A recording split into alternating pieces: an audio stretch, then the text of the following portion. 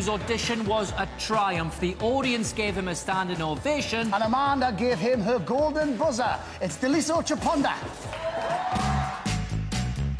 I'm Daliso Chaponda. I'm 37. I'm a Malawian stand-up comedian, and I live in Manchester. So I started doing stand-up comedy in Canada. I was studying computer programming, so I've come a quite sharp left turn. I left Canada. I tried it in South Africa. I wasn't very good, and then I moved to Manchester. I travel all the time. I mean, I've spent a lot of years doing the circuit, doing little pubs, doing slightly bigger theaters.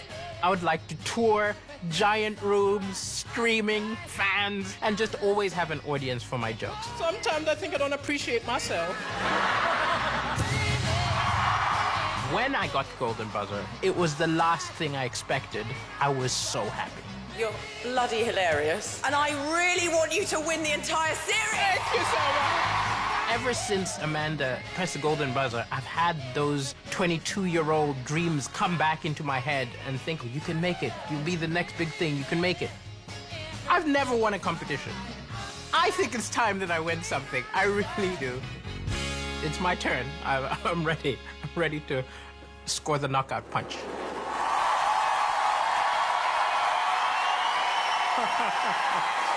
Oh. Thank you for that welcome. And thank you, Amanda, for pushing that buzzer. Ever since you did it, my life has been bonkers. People approaching me on the road saying, well done. But the most common question I get is, you're from where? Is it Mali, Maui? It's Malawi. And if any of you don't know where that is, it's where Madonna adopted all the babies from. That's us. Yeah, you're jealous. I do miss my little brother.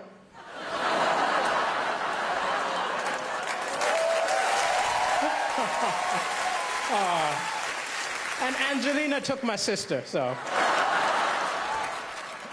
I've been in the UK a while. I was tricked into moving here.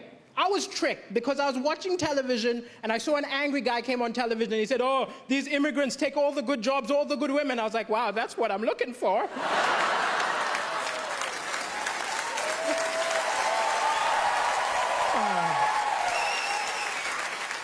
Sometimes comedy, it's hard to laugh sometimes because the news is full of depressing stuff.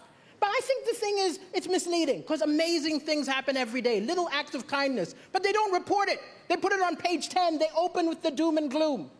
If the BBC News was a mate of yours, you'd never go over. Look, I'm not going to that depressing barbecue. I'm going to hang out with Cartoon Network. But it's an amazing time to be alive. People say stuff like, I miss the good old days. The good old days were terrible. We've got amazing stuff. We've got Wi-Fi. Yeah. We've got rights. Women can vote. Yeah. I'm black. 200 years ago, this would have been an auction.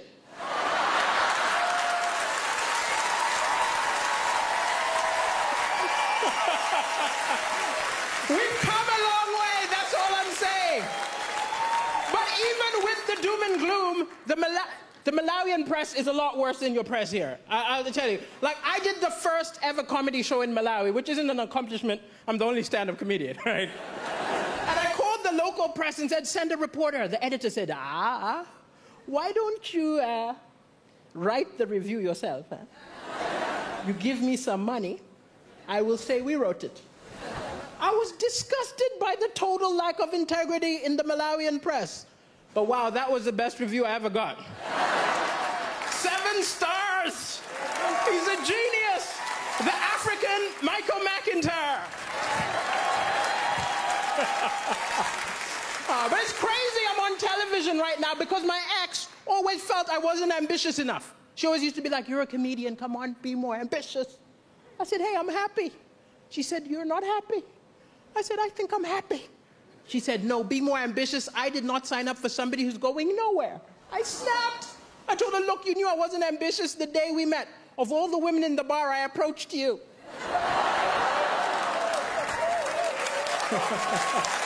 Yeah, you're laughing. I'm single now. And I am looking for love, I'll admit. I'm looking for love, you know, gotta get that citizenship, you know. But it's hard to date on a budget. I remember going for a date, and the woman made a lot more money than me, which isn't a problem. We're in the 21st century, but I was ashamed.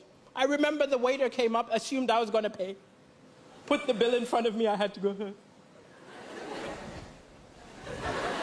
I'll get the next one. I felt so pathetic watching her pay. I wanted so badly to be part of the transaction. So I just took the change. I don't understand the British. I saw a beautiful British woman looking at a mirror upset. I said, what's going on? She said, can't you see? It's a fat mirror. I said, what do you mean the mirror's fat? She said, this mirror makes me look fatter than I really am. I said, wow, I think my eyes have the same problem.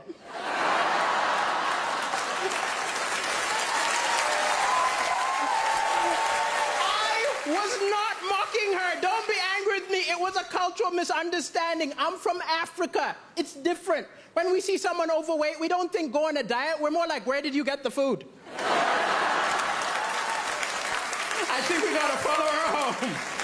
Thank you, ladies and gentlemen. It's been a pleasure. Thank you.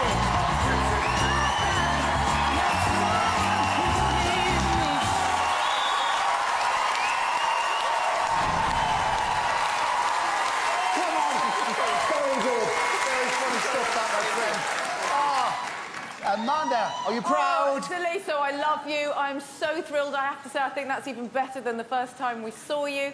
What I love about you, what I think is so important about comedy is that it has to be very near the edge of edgeness.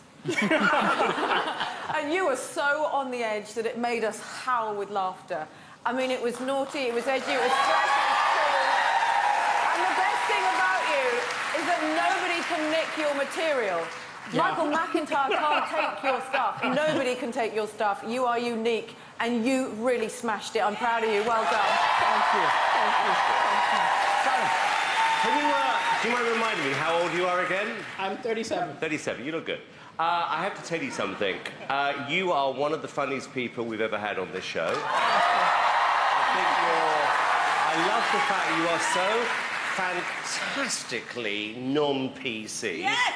I really do. And I think that's part of the reason why everybody likes you so much. I said this earlier on in the week, I'm going to say this about you, is that I do believe that this show can be an amazing showcase for somebody like you. And I would be amazed... Actually, no, I don't want to say this because I jinxed it before, but what I'm thinking is this, that you are the sort of person who, off the back of this, your phone should be ringing in 3 days' time, offering you your own show. You should be on TV more often. I mean, the one thing I've noticed about comedians are they are quite selfish, and the same people seem to be on a lot. I think there's a real gap in the market for you, and it's your personality, your sense of fun, which I believe is going to put you in the final tomorrow, and you deserve it. I second that. I pray people pick up the phone and put you in the final. When you were on the first time round, Jack Whitehall called me and said he used to do gigs with you back in the day, and I said, why isn't he the biggest comedy star in the country? He said, he's never been given the right break. Well, tonight is the right break. You're going to be a superstar. You make uncomfortable topics funny, and you made us ugly laugh. Like, no woman wants to do that. We were howling. You're brilliant. Well done, Daliso. Thank you. Well. Doesn't get any better than that, does it? Not wonderful relief. Fabulous, fabulous. If you want to see Daliso, stay in the hub for the Royal Variety and come back here for the final. Call 0902 044 24 04 from a landline, from your mobile call 644 24 04 or vote via the app. But not yet, voting doesn't start until the last act has been phoned. One more time, let's hear it for Daliso Chaponda!